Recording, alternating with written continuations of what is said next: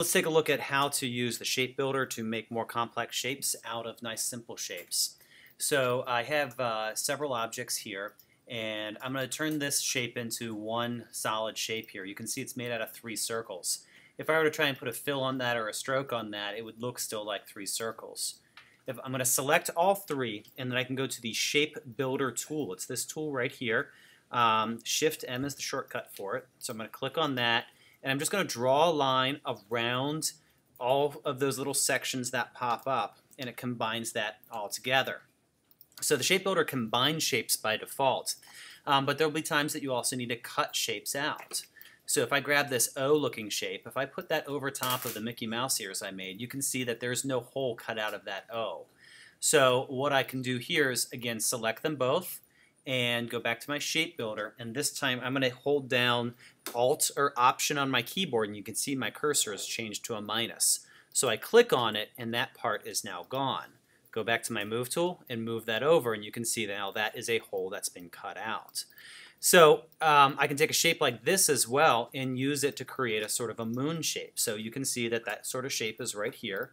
I'm again going to select them both, Shape Builder, hold down Alt or Option to both click out that inside part and this outside part, and I'm left with this sort of moon shape here. Okay, maybe I want to cut out the mouth off of this kind of scary looking thing I've made here. So again, Shape Builder, hold down Alt, and I'm clipping off both of those sections to be left with this sort of nice and easy shape.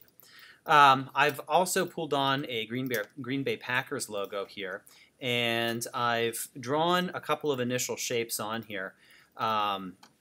This can be pretty easily, the G can be made pretty easily using what I just showed in the Shape Builder. So let me draw this inside oval. I've already got the outside oval drawn. I'll use the no fill to make it easier to see. And so I can go ahead, actually I will go ahead and fill those. I'm going to Shape Builder out the middle, okay? And then I can see that, you know, there's that part in here, this sort of section that's coming in here, and also I still need that sort of cutout section. So let me build the cutout section with a rectangle, okay? And again, select them both. Shift M for my Shape Builder, hold down Alt or Option to cut out that section, okay?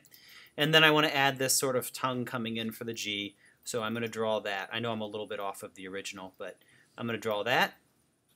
Back to my Shape Builder, Shift M, and draw a line through all the things I want to combine together. Oops, I forgot to actually select everything first.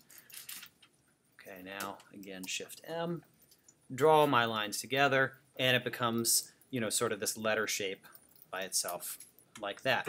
So that's how we use the Shape Builder in order to create more complex shapes using basic shapes.